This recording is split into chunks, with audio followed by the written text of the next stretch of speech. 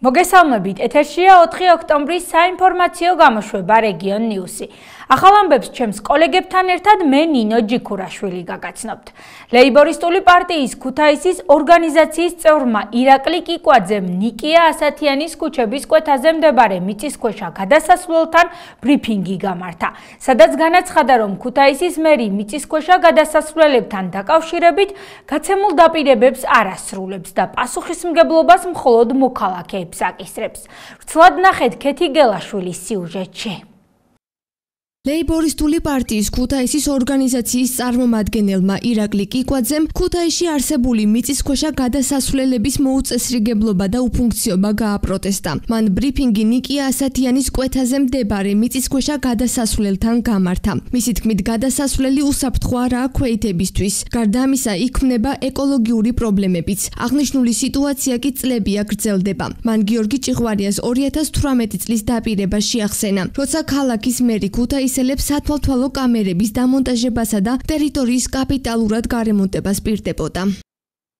იმის ფონზე, რომ ჭიღვარია გვიკეთებს განცხადებებს, რომ ინფრასტრუქტურაში მოახდინა მნიშვნელოვანი გარღვევები და თურმე ფასადები დაგჭა, მარტო მოსაწესრიგებელი ჩვენ კარგად უყურებთ ეს მნიშვნელოვანი სატრანსპორტო არხებში, ესეთ მნიშვნელოვანი ინფრასტრუქტურული არხები თუ რა მდგომარეობაში არის, მით უმეტეს რომ 2018 წლის აპრილში მან გასცა დაპირება და ამის ფაქტები წარმოდგენილი მაქვს, აქ იყო მოსული და განაცხადა, რომ უახლოეს ხანში მოწესრიგდებოდა და წელიწადნახევარია მის შემდეგ გასული და კვლავ უყურებთ, რომ ეს გადასასვლელები და ანალოგიური მდგომარეობა ახალგაზრდობის პროსპექტზეც ქცეული არის, ნაგავსაყრელად, ანტისანიტარიაა, გარდა იმისა, რომ უსაფრთხოების მხრივ ვერ დაიძლია პრობლემები და ეს ნამდვილად ქმნის პირიქით საფრთხეს ქვეითათვის, ქმნის ასევე ეკოლოგიურ პრობლემებს, რადგანაც ამ სიბინძურისგან უამრავი დაავადება შეიძლება გაჩნდეს და მე მინდა მოვუწოდო მას, რომ მორჩეს პოპულიზმს, გამოვიდეს ნარცისიზმიდან და გადავიდეს რეალურ ქმედებებზე. არავის არ ჯერა იმისი, რომ ეს ობიექტი იქნება გასხვისებული ან გასხვისდა და დაბრუნდა როგორც კეთდებოდა განცხადებები, ამიტომ თვითმმართველობამ უნდა აიღოს პასუხისმგებლობა ამ ინფრასტრუქტურის მოვლა შენახვაზე, რადგანაც პირდაპირ პრეროგატივა არის თვითმმართველობის და სირცხვილია, რომ 21 საუკუნეში ქუთაისში გვიწევს მიწისქვეშა გადასასვლელების პრობლემაზე საუბარი. საკითხი მწვავედ დგას მოქალაქეების წინაშე. ისინი მეგატივთან საუბარში აცხადებენ, რომ მიწისქვეშა გადასასვლელებით ვერ სარგებლობენ, რადგან ისინი ანტისანიტარიის კერადაა ქცეული. იმდენად მიჭირს გადასვლა, აქ რომ ვინცხას უნდა მოვკიდო, ხელი რომ გადავიდე. იმდენი უსაშველი, არასდროს აღარ კეთდება არაფერი. ჩვენთვის უსაშველოა. აქვე ცხოვრობ თქვენ? მე შვილი მყავს აგერ და იმასთან სკოლაში ვერ მივდივარ იმის გულისთვის ბავშვის გამოსახვევად.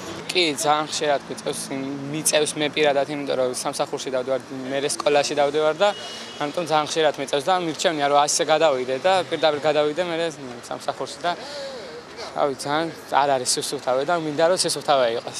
წერები არის და ბოდიში და ძალიან ანუ როგორ თქვა ეხა ჟურნალისტებთან სირცხვილია უბრალოდ რო თქვა ჩადიან და რა სარშვებიან შიგნით, აი ეგეთი სიტუაცია არის. მაგაზი არის წლები, მაგის იგი და მაინც არ გაკეთებულა რა მე.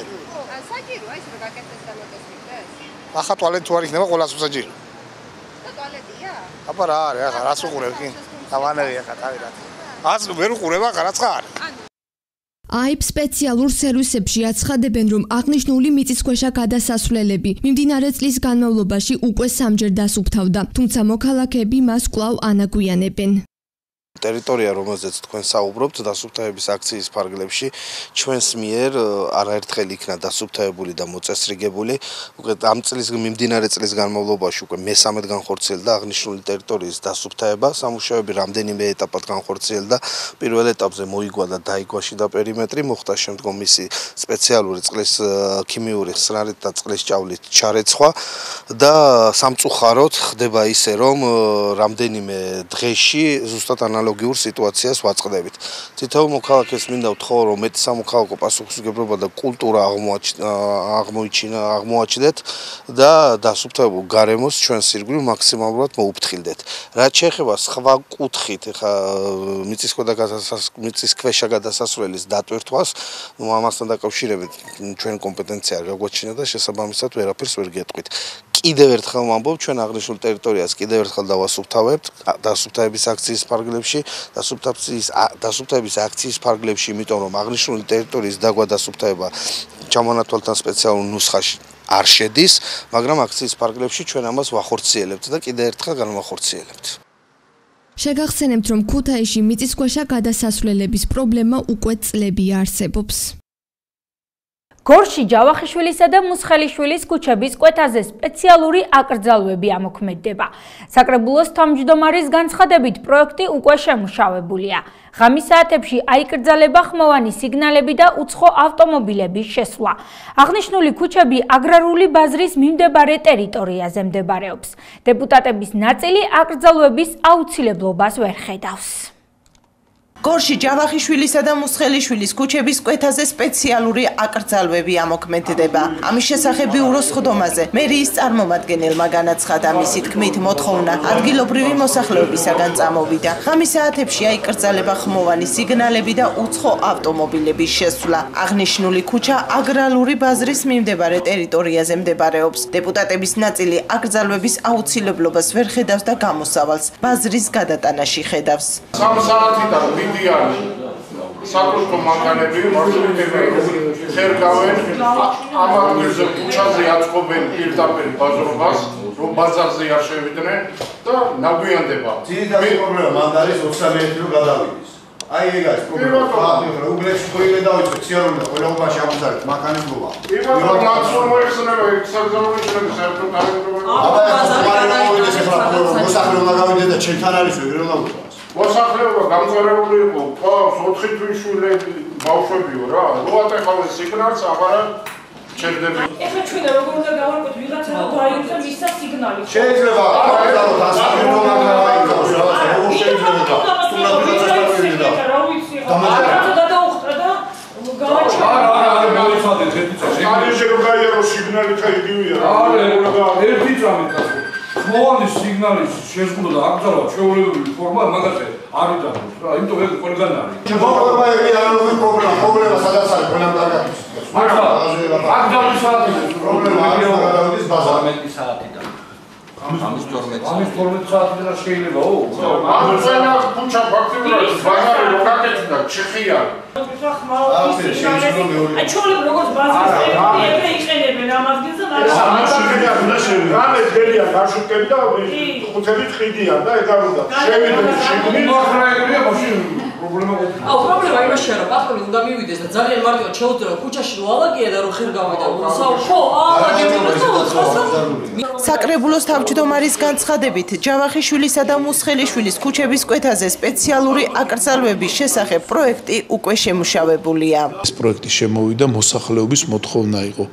ჩვენ სპეციალურად მოვიწვიეთ მერიიდან ტრანსპორტის განყოფილების წარმომადგენელი ბატონი არჩილგანჯელაშვილი და მან გააკეთა კომენტარი რომ მოსახლეობის მოთხოვნა იყო ისინი ღამეც უხდებიან თქვენ კარგად იცით რომ 21-ს ბაზარი განთავსებული არის მაგ ტერიტორიაზე გვიან იწყება მანქანების შესვლა პროდუქციის გადაცლა ხმაური მოტორის ხმა ამას ემატება ხმოვანი საყვირი და ასე შემდეგ და ნუ აი ამ ყველაფრის გათვალისწინებით მიღებული იქნა გადაწყვეტილება რომ შემოტანილი იყოს პროექტი შეთანხმებულია რა თქმა უნდა საპატრულოსთან ეს ყველაფერი და შემდგომ თუ საკრებულო დაამტკიცა განთავსდება აღნიშნული ნიშანი რომელიც აკრძალავს ღამის 12 საათიდან დილის 9 საათამდე ამ ქუჩებზე მოსახლეობის მიერ მანქანების განთავსებას და ამასთანავე ხმოვანი საყვირის მიცემას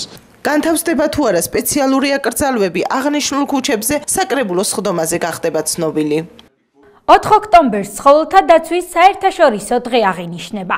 ამ დღის მიზანია გააერთიანოს ადამიანთა ძალისხმევა ცხოველთა სამყაროსა და შინაური ცხოველების უფლებების დასაცავად. როგორ ხვდებიან 4 ოქტომბერს გორში ან უბრალოდ როგორია ცხოველების ერთი ჩვეულებრივი დღე. ამის სანახავად თრიალეთის გადამღები ჯგუფი გორის მუნიციპალიტეტის სპეციალური სერვისების მიწოდების სააგენტოს ესტუმრა. დეტალები ვნახოთ ანი ქავთარაძის მიერ მომზადებულ სიუჟეტში.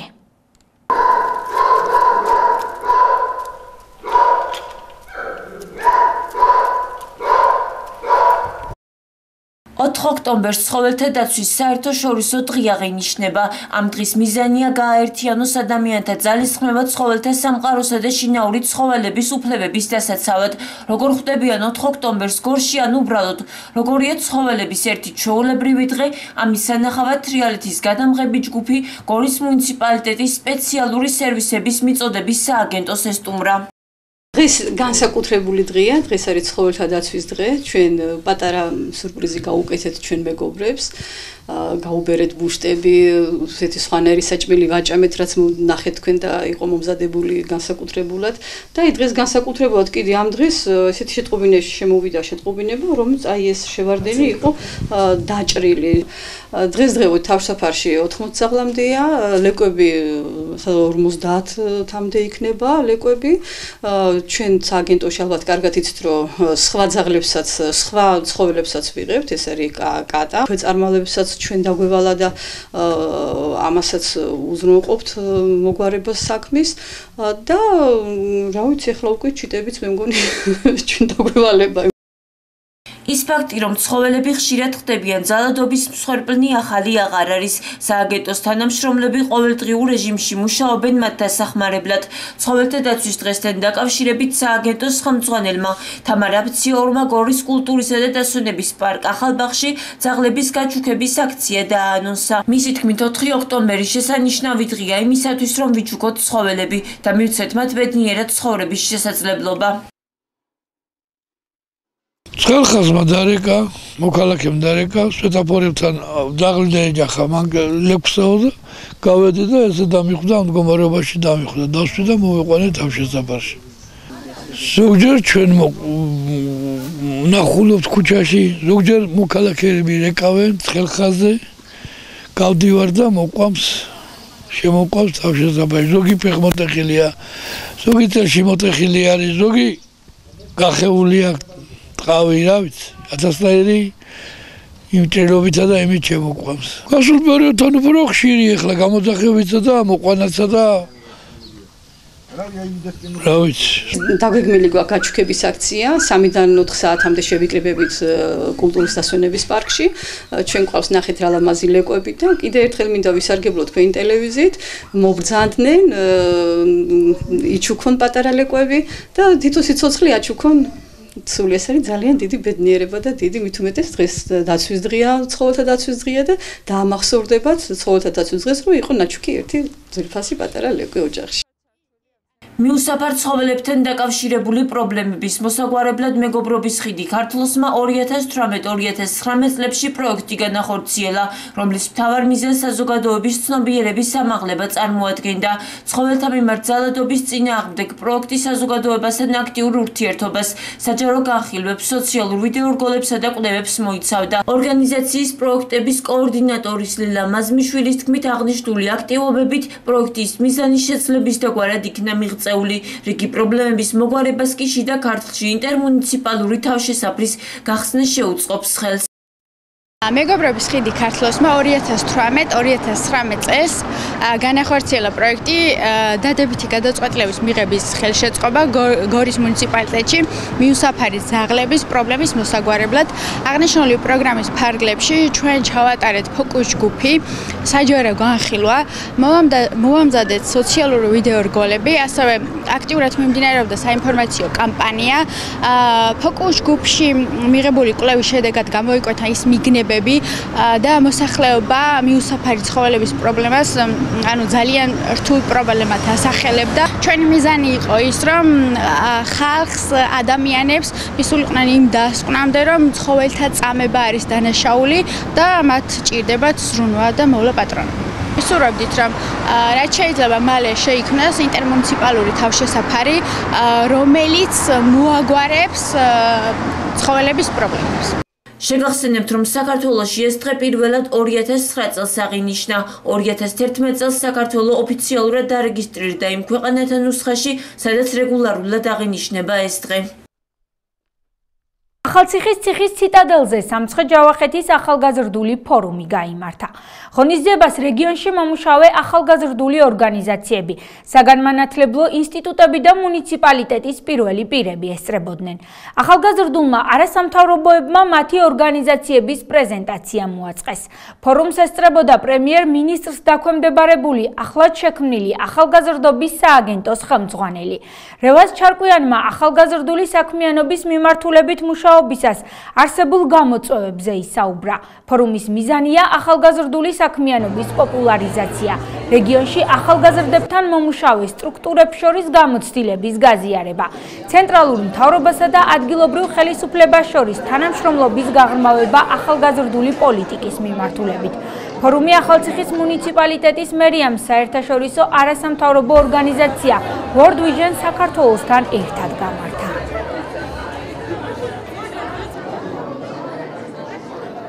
ვეცდებით, რომ რეგიონს გავაცნოთ ეს ახალი სააგენტოს ფუნქციები, მიზნები, ამოცანები.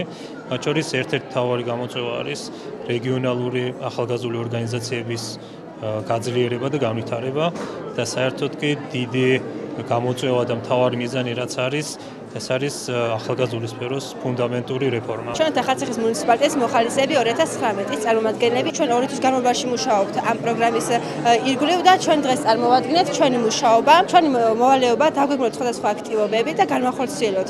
ანუ ეს არის ძალიან ვფიქრობ რომ არის ძალიან კარგი აქტივობები და ასევე შესაძლებლობა ახალგაზრდებისთვის რომ ჩაერთონ ამ მოხალისეობრივად და ასევე განავითარონ სხვადასხვა უნარჩვევები და კომპეტენციები. ჩვენთვის პრიორიტეტია ახალგაზრდები და სწორედაც ამიტომაც ახალციხის მუნიციპალიტეტმა სამხარეო ადმინისტრაციაზე ერთად მიიღო გადაწყვეტილება, რომ ეს ფორუმი ჩატარებული იყო სწორედ ახალციხეში. ჩვენ მხარს უჭერთ ახალციხის მერიის ინიციატივას, რომ გაიმართოს სამცხე-ჯავახეთში ახალგაზრდული ფორუმი და მნიშვნელოვანია, რომ დღეს ახალციხეში, რაბათის ციხეზე წარმოდგენილი არიან როგორც ახალგაზრდული და საერთაშორისო ორგანიზაციები, ასევე სამცხე-ჯავახეთის ყველა მუნიციპალიტეტის ახალგაზრდული სამსახური.